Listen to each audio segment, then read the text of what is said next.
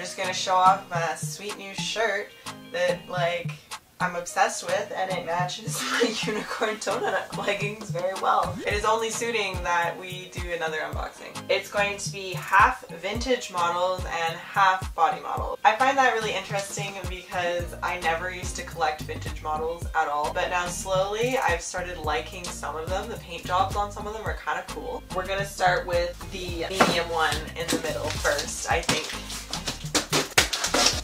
It's slightly concerning that they are just chucked in this box because they're bodies. So bodies are fun because you don't have to be really delicate with them because he's missing an ear entirely. These guys were all really cheap. They were like $15 each. And I've always liked this mold. His shoulder is whack. I like his head specifically. Oh my god, they're like...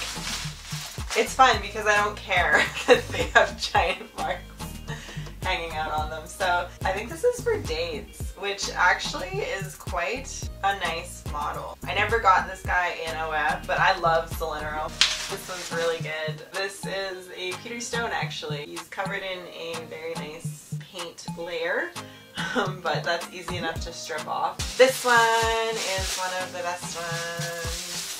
Ta-da! I had originally one of these, and she's already actually in the customizing phase, but I needed a second one because I want to make a custom of my real life horse on this mold. It's one of the most suiting molds for her. She doesn't have a tail, which is totally fine by me because I usually cut off the tails anyways. And this one was the most exciting. I've been looking for one of these for forever. This is a Weather Girl. She's missing a tail, obviously. Weather Girl is a really nice sculpture. It's very Arabian-esque. It has a lot of good happening in it, and I really like the anatomy of it, so I've wanted to do a custom on this mold for a while. And then I got this little guy too, because he is just so sweet. I love it. It's the, I don't know what it is, if it's classic or... So that's the body haul. So this box is the vintage models that I have started collecting, and this box is a very special model, so we're gonna save that for the end. I hate that they like write my address like giant on the side of the box. So I don't remember how many I bought. I bought too many. That's all I know. I hope he's not destroyed. He's not amazing. I was hoping he would be perfect. This is the Clayton Quarter Horse on the ADS mold, and I mean, he's okay. Worst comes to worst, I could customize. Right? Really cool looking horse. Like, I like these these funky paint jobs. I've started liking them a little more. Oh my god, he's like mint too. So this is Bandera.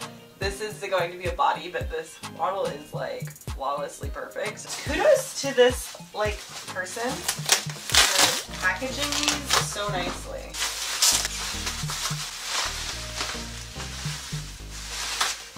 Savannah Dial, however you say it. It's on the Indian Pony mold. I really like the Indian Pony mold. She's pretty cool.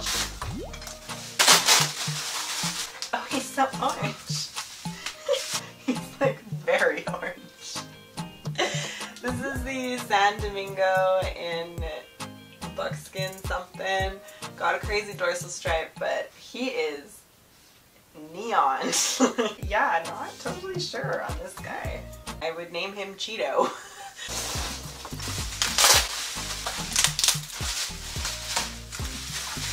I think his name is Thunder. He's very shiny. Very shiny. This guy I bought as a body, but once again, like, pretty damn flawless. And the last one. Oh, I like him. Oh, so cute. See, this is the quality of vintage that I want. Like, unflawed. So these are like Breyer's old Appaloosas. So I don't even know who this is. This is like a JCPenney something or other special run. It's fun to see like Breyer's old ways of Appaloosa and markings and whatnot. And he's like a lot of fun, but he's really clean. So that's like heaps of bubble wrap now. So the last one is a very special. This is supposed to be a body, so I'm hoping it's not too nice and I actually can use it as a body because I need to use it as a body. But it was a trade deal for one of my customs, and I've been looking for one of these for a long time.